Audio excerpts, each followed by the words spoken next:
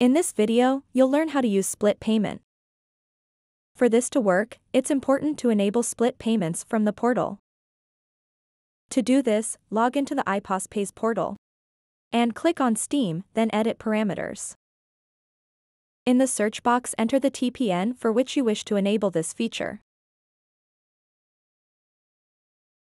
Click on Edit Parameters and navigate to the Value Add section, and here, you'll find the option to enable split payments.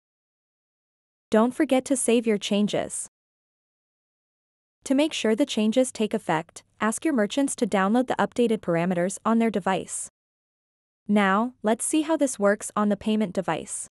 On the payment screen, simply tap the icon located at the top.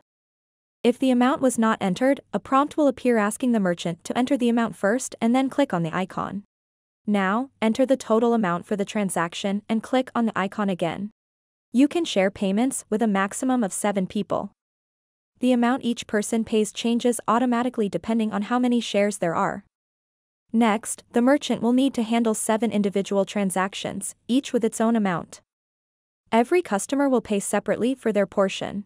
After you click Confirm, the device automatically calculates the divided amount, the total amount, and the remaining balance.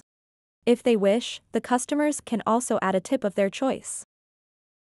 Then, complete the transaction as you normally would. Should anyone decide to contribute more, the option to unevenly split the bill is available. This allows one person to pay more on behalf of the group. To do this, remove the initial divided amount and re-enter the uneven amount as needed. The remaining balance will dynamically adjust itself. Once the transaction is complete, both the remaining balance and divided amount will adjust automatically. If the customer decides against splitting the bill during the transaction, they can simply click here from this screen to cancel. A pop-up message will display the transaction details, showing the total amount the customer paid. If a printer is connected to the device, a receipt with the same details will print simultaneously for the merchant's records. Thanks for watching.